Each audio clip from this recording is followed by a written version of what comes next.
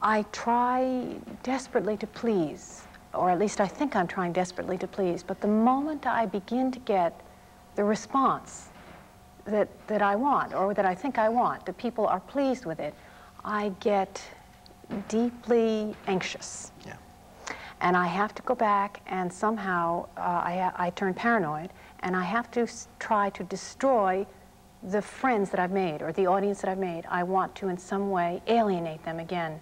And in order to do that, I have to do some complex thing in myself about how they betrayed me in some way.